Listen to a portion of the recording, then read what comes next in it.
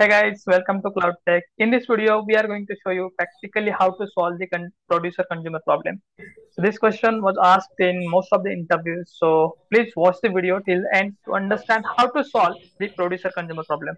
If you like this video, please don't forget to like, share, and subscribe to our channel. Okay. So let me explain the problem statement. Here, a producer is going to produce the data, and then it should notify the consumer to consume the data. Then consumer is going to consume the data and notify the producer to produce the data. So we have to implement this feature. Yeah, and I'm going to utilize thread functionality for achieving this feature.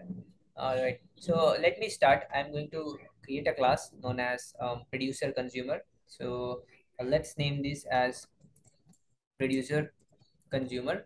This class will have the logic for two methods. One is to produce the data, and one is to consume the data. And for data part, we are going to use linked list. So linked list is going to hold the data, and we are going to create linked list of integer.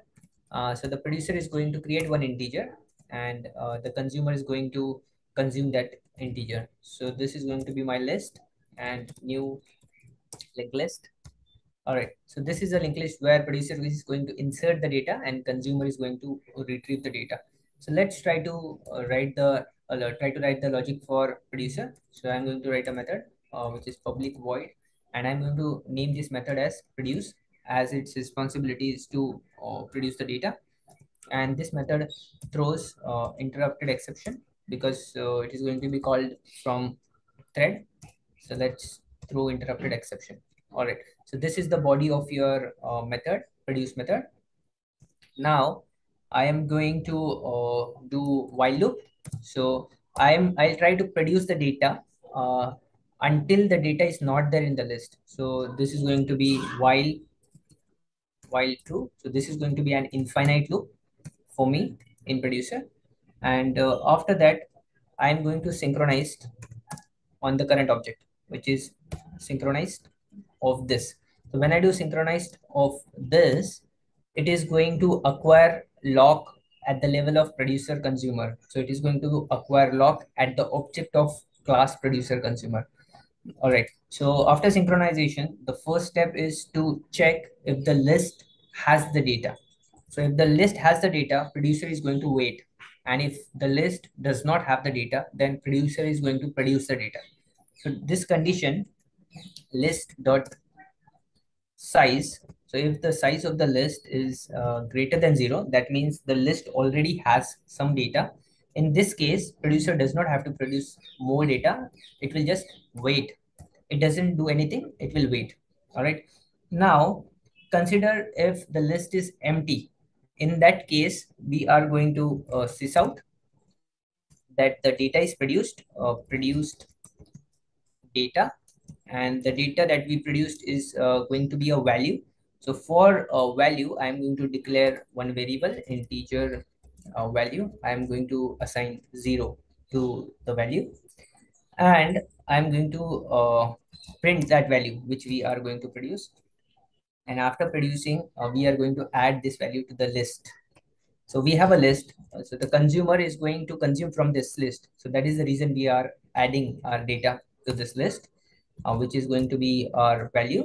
And after adding the value, we are going to do value plus plus. This is for the next iteration that we are going to have. So this is going to be our value plus plus. And once we produce the data, once we add the data to the list, we are going to notify other threads, which is our consumer thread. So that is the reason we are going to use notify. So this is the logic for produce method. Let me just go through this logic. So the first thing is we acquire the lock on the current object of producer consumer, and we check if the size is greater than 0. That means already the data is present in the list. In that case, we are going to wait. We are not going to perform any operation here. If the size is equal to 0, that means we are going to produce data, and we are going to add data to the list.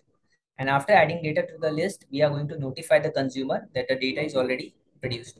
So this is about the produce method. Now we are going to write one more method, which is known as consume. Similarly, we are going to write consume. So let me just go down. So this is going to be public void and consume, and consume will also throw interrupted exception as producer throws it. So let me interrupted exception. All right. So the duty of consumer is to consume the data from the list where producer added the data.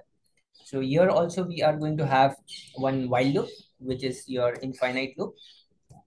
So let me write while true. Here I'm going to check that if there is any data present in the list. For that, again, I have to perform synchronized. And why we are doing this synchronization? Because when producer is trying to produce the data, at that stage, consumer shouldn't try to consume the data. So that is the reason we are trying to synchronize on the current object. So let's try to synchronize on this.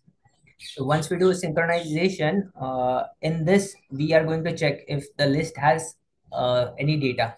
For that, we are going to utilize the size method. So while, so this is going to be while a list of list dot size is equal to 0, then we have to wait. So this means the consumer cannot consume the data if the list is empty. So that is the reason list dot size is equal to 0, then consumer is going to wait. After this, if it comes to this location, line number 33, that means the list has some data in it. In that case, we are going to extract the value from the list. So for extracting the value, I'm going to use list dot remove first. So this will give me the first element from the list, remove first. And then we are going to print that the consumer consumed the data. So consumer, and we are going to add the value that we just consumed, which is our value. So this is about consumer, and after consuming the data, I want to notify the producer that the data has been consumed. So I'm going to use notify. All right. So just to make this program more manageable, I'm going to add thread.sleep in both producer and consumer, and I'm going to wait for 1000 milliseconds, which is your 1 second. So similarly, I'm going to add this in the produce method as well. Okay, so after notify, I'm going to add this thread.sleep. So this will give us 1 second to just look at the output. So producer will produce the data and add it to the list. Consumer will consume the data from the list. Okay, so this is about producer consumer. Now we need to create two threads, one for producer and one for consumer. So let's try to create a thread T1 equal to new thread. All right, and I am going to pass a new runnable to this. So let's try to add a runnable. So as you know, runnable has one default method in it. By default, we have to override our run method. So this is going to be my T1, but for calling producer, you need object of your producer consumer. So let me create producer consumer PC. I'll call this as PC, new producer consumer. All right. So from this thread, I'm going to call PC dot produce. This will be my first thread, which will call produce. But as we know, producer throws interrupted exception. So I'm going to surround this by try catch. So this is my producer thread. Now I am going to have one more thread, which is my consumer thread. So thread T2 equals new thread, and I'm going to pass runnable as a target. So for passing runnable, I have to override the run method.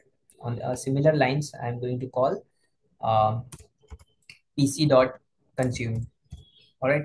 And as we know, consume also throws interrupt exception. So I have to surround this by uh, interrupted exception, try catch block. All right.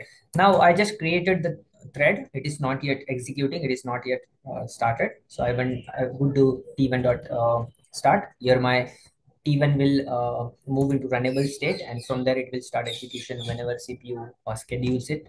Then I'll do T2 dot start. All right. So I have started T1 and T2, and at the end, once we are done with our code, I would like t1 dot join. I want t1 to finish one before t2. t2 dot join. So what is the problem? Unhandled exception. So I'll throw the exception from my main class. So main also throws interrupted exception. All right. So this is the logic for producer and consumer. Should I run this logic? Yes, you can run it. Let me run this logic and see if it works. So you can see produce data 0, consume data 0, produce data 1, consume data 1. Similarly, 2, 3, and 4, as we have added this in the infinite loop. Yeah, that's great. Thank you. Bye. Perfect. Thank you. Bye.